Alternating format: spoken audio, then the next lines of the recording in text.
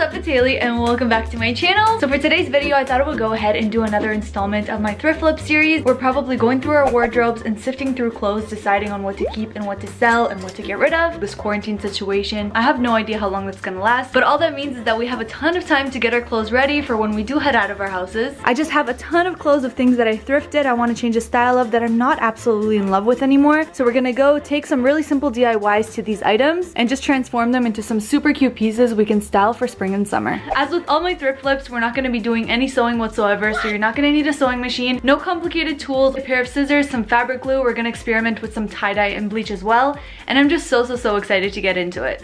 So lately, one of the most popular trends has been taking either white sweatsuits or white pieces and just tie-dyeing the heck out of them, and I'm so excited to try this for myself for the first time ever. For the actual tie-dye colors, the brand that I found that ended up being the cheapest, I think these are $6 each, they're from Rit Dye. But before doing that, you're gonna take your shirt and using some rubber bands, you're gonna start crinkling it up just like I'm doing here. There's no actual method as to how I'm doing it. I'm really just grabbing the fabric from the bottom and doing this little crinkling motion and then just applying enough rubber bands so that it holds that shape. I'm making sure to do the same thing for the top and the pants as well. Hot water is necessary for this process. Add in a tiny drop of dish soap. So I'm taking a tiny bit of the emerald color and then I'm adding a tiny bit of tan as well to make it more earthy and a little more neutral. And then after I mix the color with a wooden spoon, I just test it on the towel to make sure that it's a color that I actually like. Having my squeezer bottle filled, I'm just gonna get to dyeing and start placing it all over the clothes. As you can see, I'm trying to get the whole outer layer dyed because I know that the inside is still gonna remain kind of white. And then once you have your pieces all done, you're just gonna grab them and tie them. So after 4 hours, I took them back into my tub and using some cold water, I just made sure to rinse out as much dye as I possibly could. And because I actually wanted a few more pieces to match the set, I ended up doing a little tank top also and some white Nike socks too. Grabbing the entire sweatsuit, all you're gonna do next is just put it in your washer, do like a quick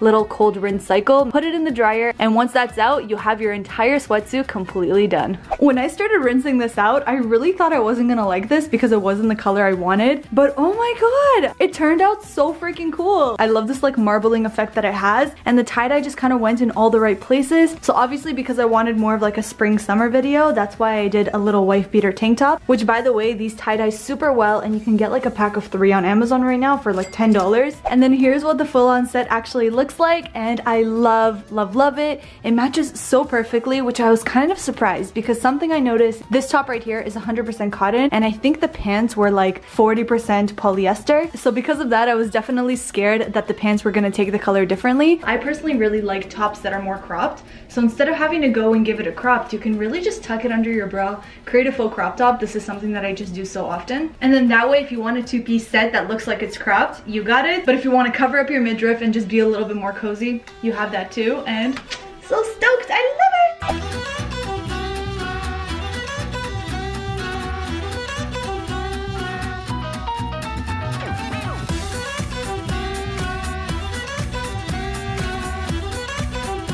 So a second tie-dye set that I wanted to make was one that was slightly more blue. So to get this color, I just did 2 tablespoons of the emerald green and then 2 tablespoons of evening blue. Alright, so here's the second set that I made, and with this one, while I do really like the color, I did run into that problem by using 2 pieces that have different percentages of fabrics. So the issue with that is while I use the same color, you can actually see that the tie-dye kind of catched and bled differently. Like on these pants, the white spots are fully white, but in the top part, you can see that the white kind of bled a little bit blue. So because they mismatch, I personally will probably just wear them separately. So for example, these pants alone with a white tank top, it's such a cute look together, and it's probably how I'm gonna end up styling these in the spring and summer. And then for this one, I just did the opposite. I paired the sweater with a black pair of jeans, and I think it looks so good that way.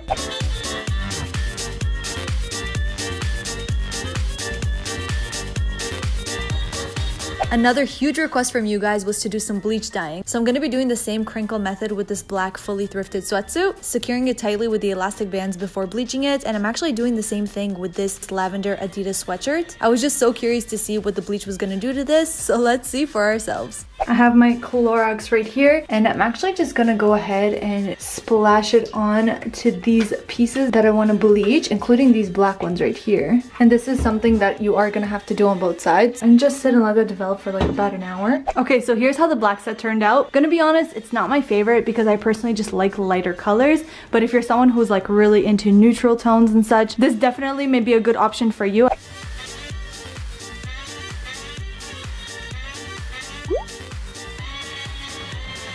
This is kind of insane, you guys. I'm so shook at the color that this ended up becoming. I do wish that the sweater kept a few splotches of that lavender, but I do really like the pink. I don't have a single baby pink sweater. So let's go and quickly do a little flip on this. You guys know that I'm somebody who just loves to crop my top, so I'm just taking a little washable marker and just marking around where my belly button is. I'm thinking to kind of give it like a raw hem v-neck cut. Just gonna grab my fabric scissors. These cut through anything like butter. As you can see, I'm just laying it down super flat and then kind of using my scissors trying to find that guideline that we marked before. After flattening it down, I'm really just gonna be doing a V shape, kind of joining in that dot in the middle that I created. I'm actually so pumped at how this top came out. The v-neck I did was a little bit deep, but I kind of like that I can wear it off the shoulder like this with a pair of denim. And is it just me? This kind of looks like it was a white sweater that I tie-dyed pink, but so cool. Who would have known? If you have something purple, you want to turn it pink, bleach, and you're good to go. And then something on my Instagram you guys told me you wanted to see more of is how you can take a dress and maybe turn it into like a cute top or a cute skirt. This thrifted dress I absolutely love, and this top right here really reminds me something that I've seen on Urban Outfitters, except in a red color, so that's for sure something that's worth making. Only thing is, if I give this shirt a crop right about here, it's definitely going to be too short that I know myself I'm not going to wear it because it's going to expose too much midriff. So instead, again, I'm just going to be finding my belly button and giving myself a crop right about there, and then using this bottom fabric right here. Why throw it out when you can turn it into a really cute skirt? And basically all you're going to be needing for the skirt portion is just an elastic band. So I'm just going to go and use this elastic band to kind of measure the size of my waist of where I want the skirt to be. This is the piece that I'm left with, and now we're going to give this a crop and turn it into a really cute two-piece. So laying down the dress super flat, obviously the first thing you want to do is just give this a crop, and the one thing I want you to keep in mind is you don't want to do a straight cut when it's a peplum top. So as you can see here, when I'm cutting, I'm doing kind of like a slight rounded edge just so it can look more flattering when it's on. And for the skirt portion, I'm just so stoked that I was able to find something that was like a no-sew method to making skirts. Turning the skirt inside out, you're actually going to want to take the top of the skirt and give it a slight fold. So in order to create a little pathway for your elastic to go through, you're just going to be gluing down the edges using some liquid stitch. This thing is my best friend. I use it for everything. Make sure to leave a slight little hole at the top of the hem so that you have some space to thread the elastic later. Once that hem is all dried up, I'm just taking a safety pin and just putting it through the elastic and slowly just threading the entire elastic throughout the whole skirt. Once I finish that, you can see that I have the two ends sticking out, and I'm actually just gonna safety pin them together. You can obviously sew it if you want to make it so secure, but I feel like the safety pin is good enough in this case. And it literally hides right in the hem of the skirt, so when you guys turn it over, this is what you're left with.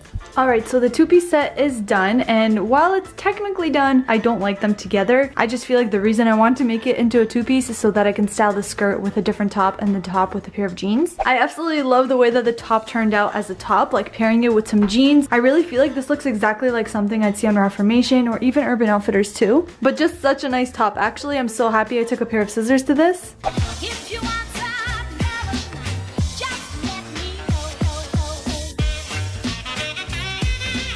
With this dress, I actually want to go ahead and turn it into a two-piece as well. Just like that other red one, I saw a top that resembles this so much on Urban Outfitters. Gonna do the same thing as I did with the last. I want the top to come about right here, and then we're gonna use the rest of the fabric to create a skirt. After giving it a crop, this shirt actually had a zipper, so I put some liquid stitch just so that the zipper doesn't unravel at any point. Top is done, so moving on to the skirt, we're gonna be doing the exact same thing, folding it over. Just make sure that when you're gluing the edge, you're leaving some space for the elastic to go through. Once the skirt was dry, I just fished through the elastic, pinned the two ends together, and this one actually turned out so freaking cute. Oh my gosh, okay, I like this one so much better than the red. I just feel like the fabric on this one just came as a better two-piece, so definitely fabric does matter. As you can see, when it's together, it still kind of looks like it's a dress, but like that little bit of midriff automatically makes it look so much more expensive because it looks like a two-piece. But especially the skirt, I mean, it's long enough that I can wear it on its own with something else, but even as a set, it looks so cute together. Basically, ultimate takeaway from this DIY, if you guys are gonna do it, try to find a dress that's more of a softer fabric, and also a dress that already has some wiggle room in terms of fabric. Because you technically have to hem it a little bit, you are going to be losing some length. So keep that in mind if you're going to be recreating this DIY. But I really love it, especially out of the two. This is still something I'm excited to wear for spring.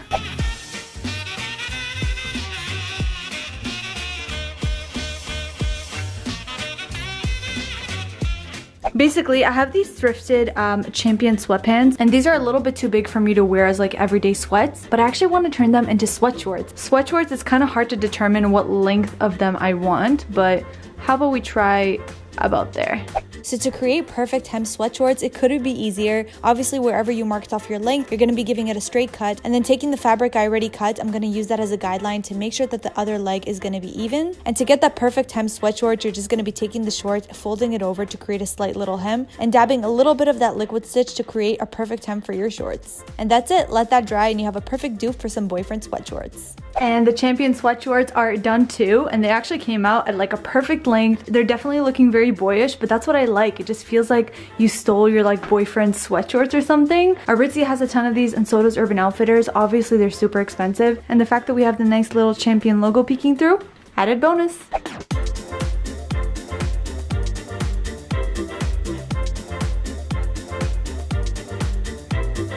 Alright, and the last thing I wanted to go ahead and make is actually customize a pair of shoes. I have these really cool green shoes that I thrifted. I'm not showing you my toes because I desperately need a pedicure, but while I really like these shoes, I do feel like the green is a little bit too intense and harder to wear. So I have a really fun idea for these. Not only is this super simple, but it's also really cheap too, and main thing you're going to be needing is this dollar store kind of diamond net. I saw this idea from my girl Rachel from Rach Speed. You're just going to roughly cut out the size of the surface that you want to cover, and you're just going to be gluing it down using some E6000 glue. I'm making sure to cover the entire surface that I want to stick, and then just place this diamond net on, pat it down slightly, and let it dry. Coming back, it's all dry now. Just grabbing a pair of scissors, you're going to be cutting off the excess trim, and that is literally it. This is the simplest DIY ever, and I'm so obsessed with how I made these turn out. Guys, they turned out so freaking cute. I am actually so obsessed with these. I feel like this jeweled effect made them so much fancier looking. Rachel, such a freaking good idea. I'm gonna link her video down below where she did this. You guys have to check it out. But this is how they look like on, and I'm so obsessed with them. I totally forgot to film an outro for this video, but thank you guys so much for watching. I hope that you enjoyed it. Be sure to give it a really big thumbs up if you did.